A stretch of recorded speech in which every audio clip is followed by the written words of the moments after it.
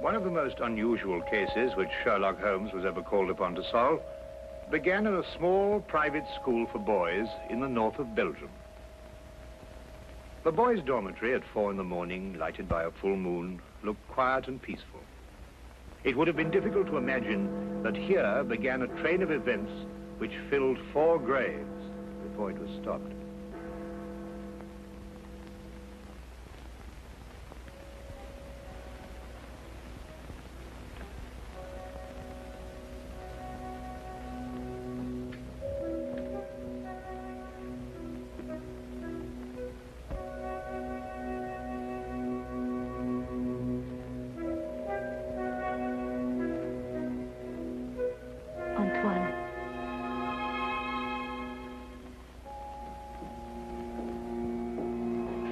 Antoine.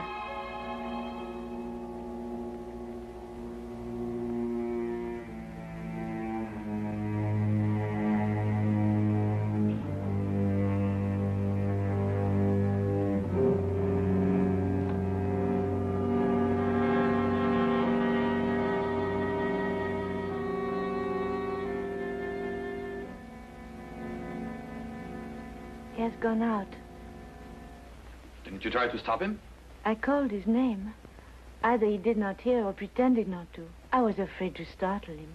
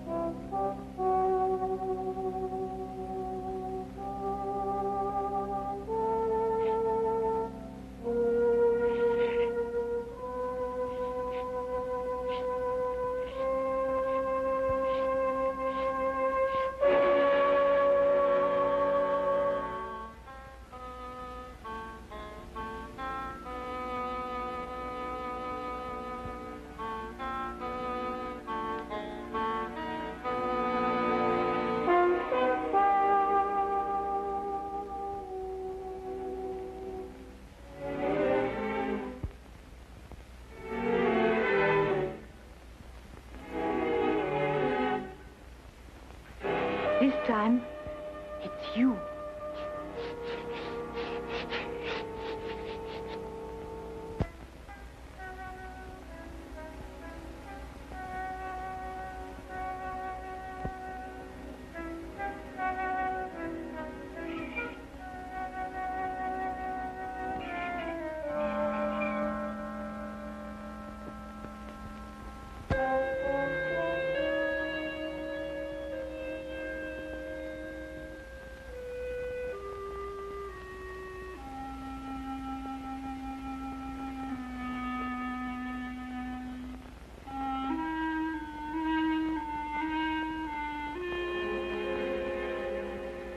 Monsieur Caron.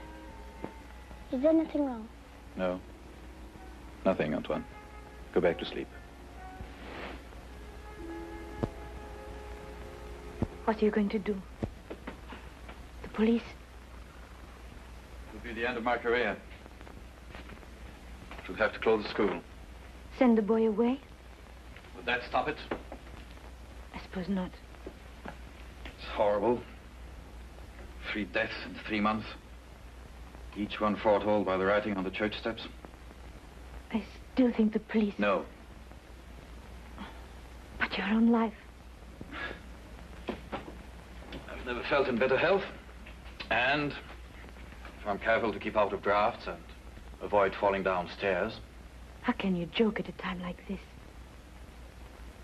There's a man in London. He's solved cases even more hopeless than this. Sherlock Holmes? You thought of him? Let me write to him. And ask him to do what? To come here, investigate. Find out who is responsible for those deaths and how a schoolboy can tell in advance who is next to die. And have the school invaded? Our teachers questioned? Our boys terrorized? I'll do my own investigating, Mademoiselle Grande. In my own way.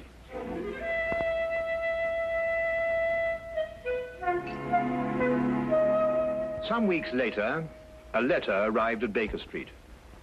Holmes read it over once to himself and then aloud to me. Dear sir, it will be a source of eternal regret to me that I allowed myself to be dissuaded from writing to you sooner, Mr. Holmes. Now Mr. Carolan is dead of natural causes, the doctor says, though I am not sure he isn't mistaken.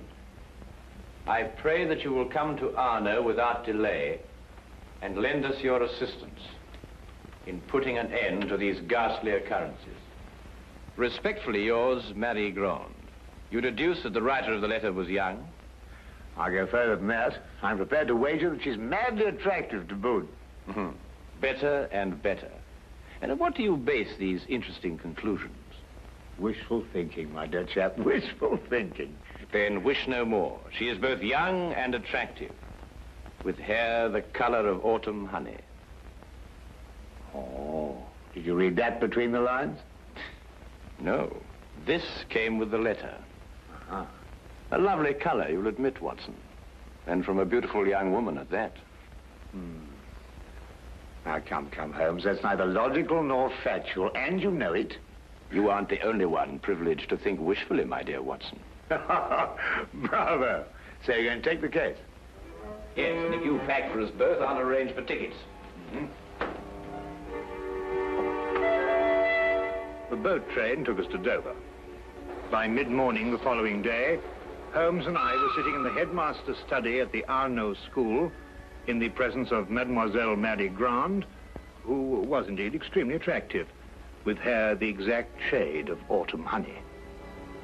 Then you're quite sure you've told me everything, Mademoiselle Grande? That is only the matter of the old woman, but I don't think it's important.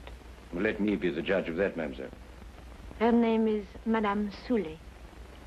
She's a harmless, feeble-minded woman who sells charms and love philters for the ignorant.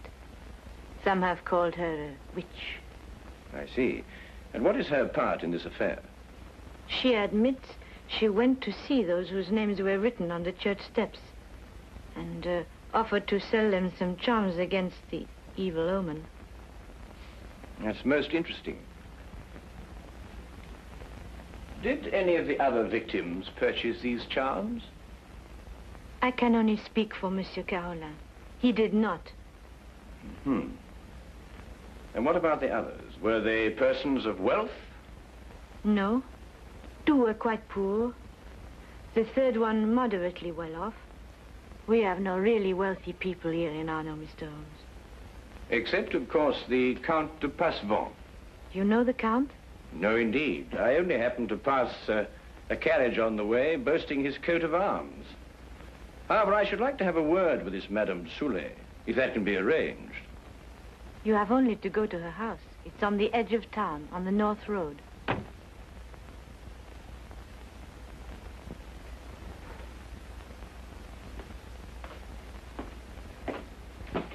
Monsieur Manelli, this is Monsieur Holmes and his friend Dr. Watson.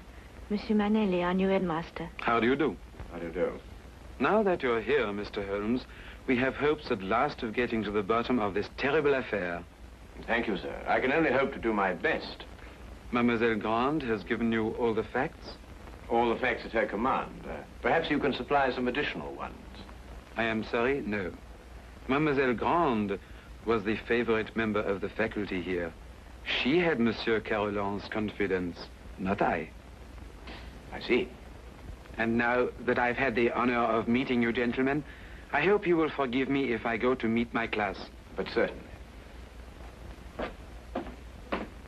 By the way, mademoiselle, Dr. Dimanche is waiting in the vestibule. Did you send for him? Yes, I did. I'll go and fetch him. I'll be back directly.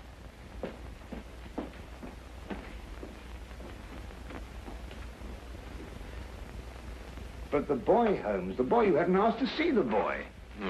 The boy can wait, Watson. Yes, but why? Surely he's the most significant part of it. No. Because he did the writing on the church steps. Why, yes. Well, I suppose in that case you'd say that the chalk also had significance. No, that was just an instrument. Precisely, my dear Watson. Precisely.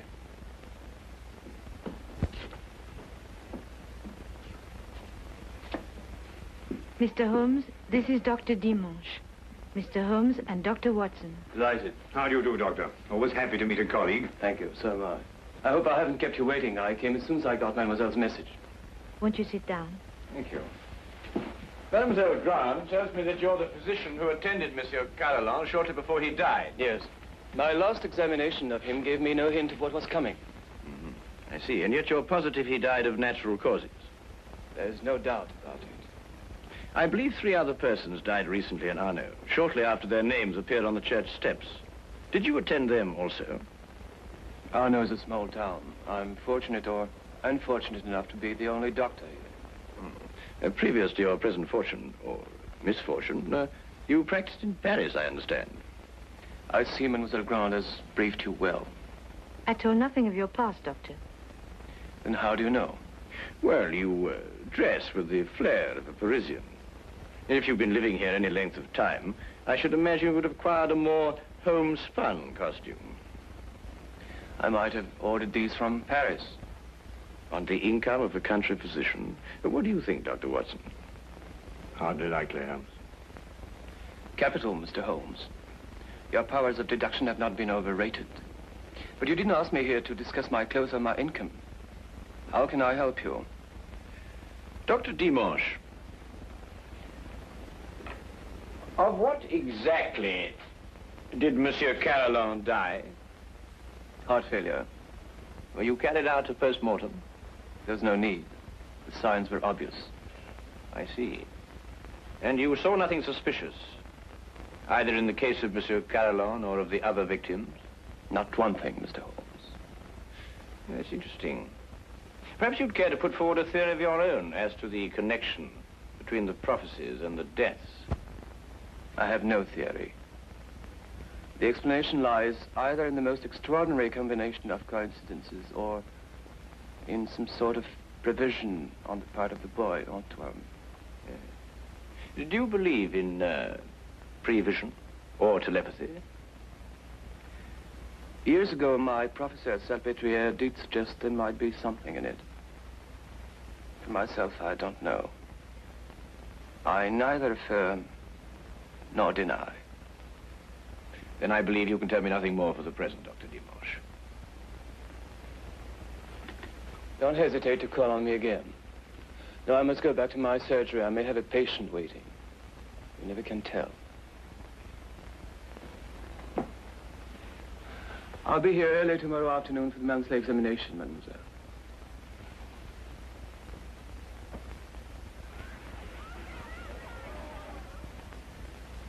Dr. Dimanche examines your pupils every month, then, mademoiselle? Yes. The health of our pupils is of the greatest concern to us. So it should be, Mademoiselle Grande. So it should be. You know, it's an extraordinary thing, the odd and assorted illnesses that crop up in a boys' school. We Javet, en classe à cette heure au lieu de courir dans les couloirs. Allez maintenant. That is he. So that's the boy who on 4 separate occasions was able to foretell the death of a citizen of honor. Well, there must be some logical explanation for it. There is, Watson, there is. Holmes, do you know how it was done? Yes, that part was simple. Our main difficulty will come when we try to prevent the 5th murder.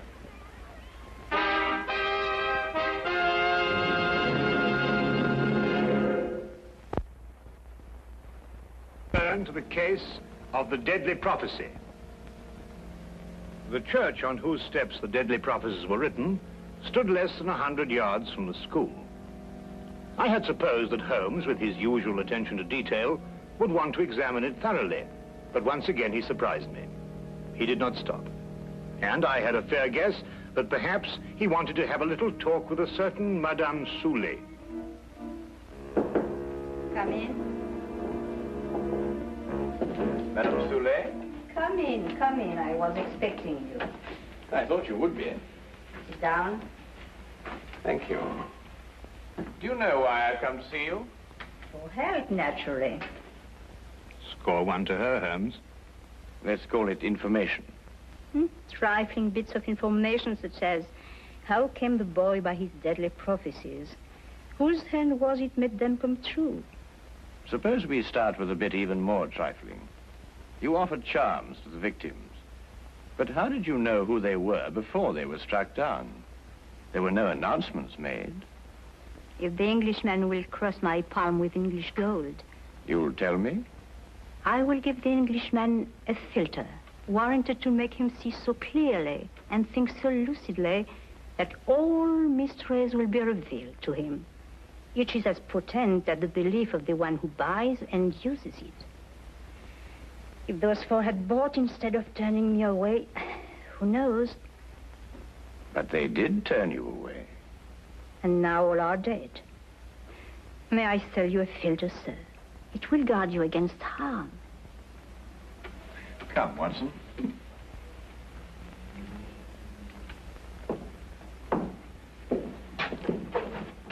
Good day, Madame Soulet.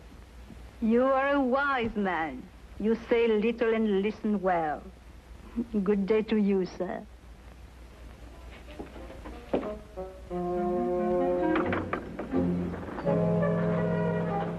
Filters, bosh. We might be living in the Middle Ages. Not the Middle Ages, Watson, merely a small European village. Ah, Count Fassavoy, I believe. Oui, monsieur. How do you know? I saw you in your carriage, sir. Ah, are you enjoying your stay in our village, Mr. Holmes? Do you know me, Count? I saw you from my carriage. Ah, bravo, Count. As you say in France, touché. May I introduce my very good friend, Dr. Watson? Enchanté, docteur. How do you do, sir? Have you formed any conclusions, Mr. Holmes, as to the names that were written on the church step? Well, at the moment, Count, I must confess that I am more interested in the names that were not written on the church step. Mine hasn't been written on it yet. And I don't believe it will be. Tell me, sir, you know this village. Have you any ideas? I am not superstitious, Dr. Watson. I do not believe that...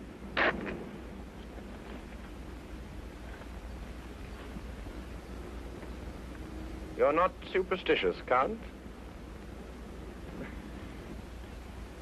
Madame Soulet's filter, at least, can do no harm. Good day, monsieur. Good day. There were a few points about this case which Holmes thought could best be cleared up in Paris. He had asked me to go alone as the following night there would be a full moon, and he wanted to stay in Arno to be on hand just in case.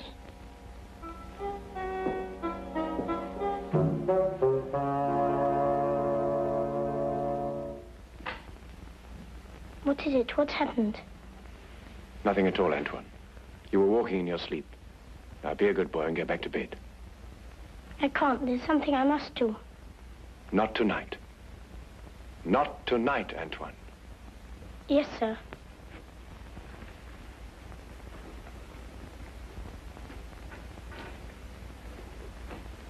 What does it mean? It means that nothing further will happen tonight. Sleep well, Mademoiselle Grand.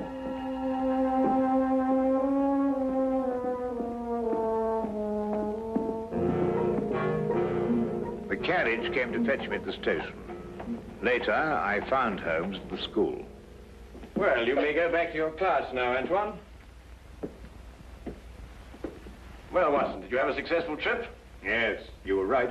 Good. Mr. Holmes, was the boy able to tell you anything? No, but his silence was eloquent. Oh, by the way, I should like to have the use of the headmaster's study for a little gathering shortly before midnight. You name the murderer? No, he will name himself.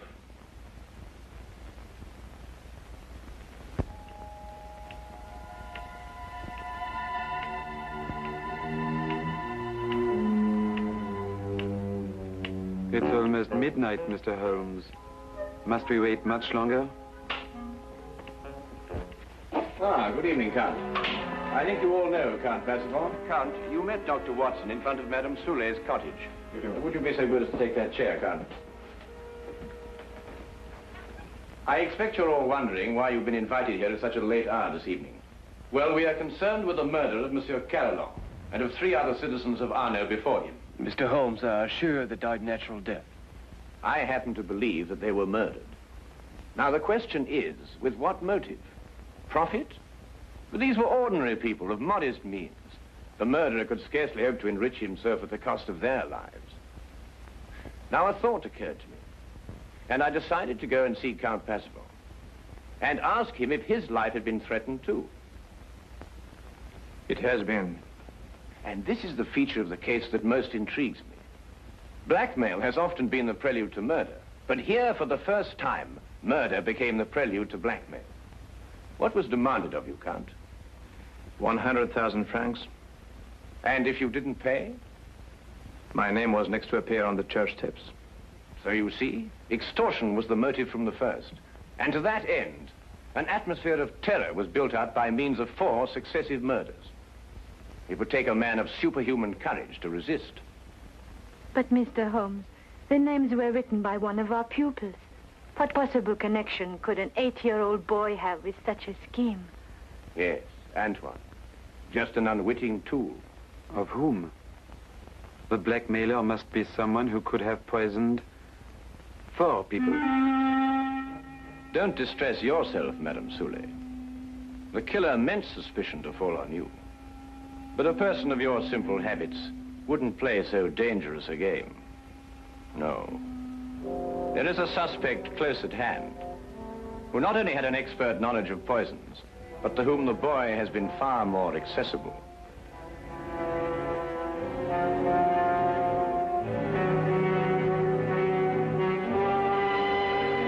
Accessible regularly once a month. This suspect was once a pupil of Dr. Charcot, who lectured on hypnotism at Salpêtrière Hospital in Paris. It would have been as easy for him to send Antoine on his monthly errands as to wind up a mechanical toy. Dr. Watson. Yes? Yesterday in Paris, you made certain inquiries into the character and education of this suspect. What did you discover? I discovered that he was a spendthrift and a wastrel who had quit Paris in order to escape his creditors. It's a lie. Calm yourself, Dr. Dimanche. I, too, have dabbled in hypnotism. This morning, Antoine and I had a little talk. I suggested that he come down here at midnight and point out the person who instructed him to write on the church steps. The person he was instructed not to remember when out of the hypnotic trance. It lacks but 1 minute to 12 now.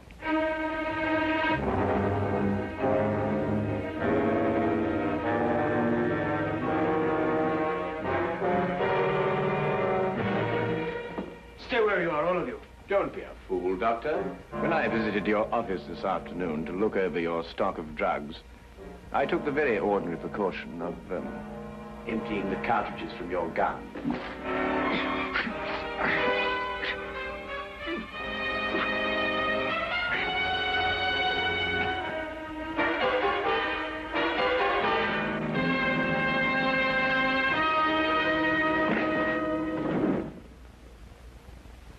Should we wait for the boy to make the identification, Mr. Holmes? Mademoiselle, Mr. Holmes's deductions are always completely truthful and completely accurate. But the methods by which he achieves these ends are not always so straightforward. He said that he'd hypnotized the little boy to have him come here tonight at midnight. How did you know it was a bluff? You also said that the gun was unloaded. Oh,